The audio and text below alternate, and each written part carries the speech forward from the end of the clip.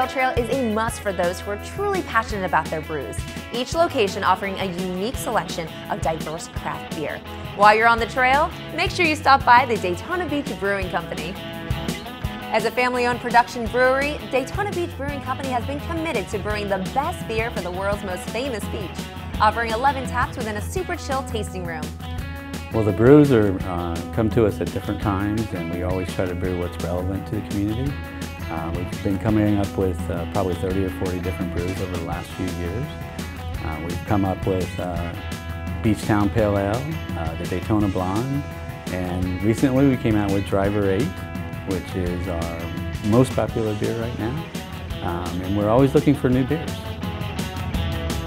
This is the place to gather with friends or make new ones, while sampling local handcrafted beers featuring fun names and flavors that you won't forget anytime soon. Don't miss out on brews like Driver 8, Daytona Blonde, and Beach Town Pale Ale, the perfect selection for a sunny day in Daytona. So the tours are given by me. There's no set time, just if you see me around, just ask for a tour.